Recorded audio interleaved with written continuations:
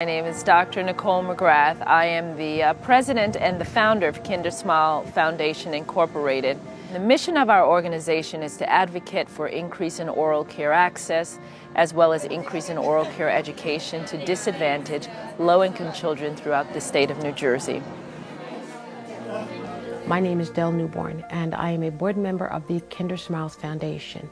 I'm here today to solicit help from you in a passion that I have, and that is the eradication of dental caries for our underserved children in the state of New Jersey.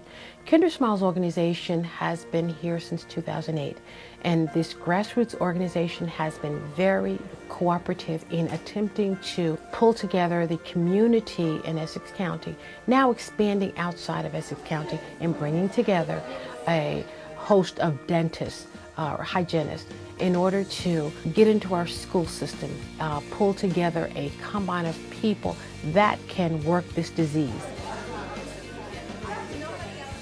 I met Dr.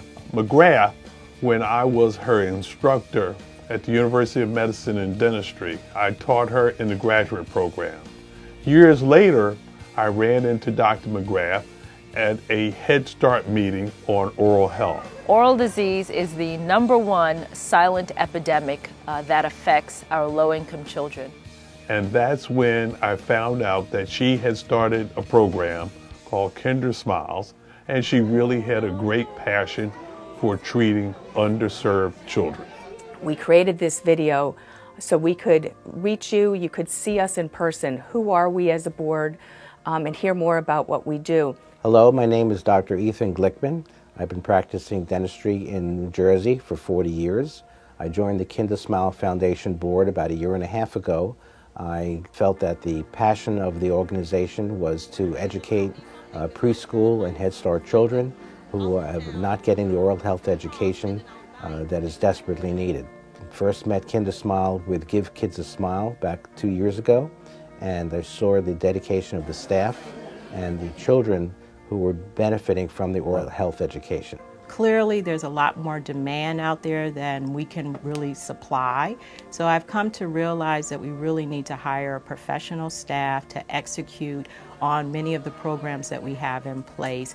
I think currently our resources are being overextended to a large degree, and it would really serve us to hire professionals to work on a full-time basis.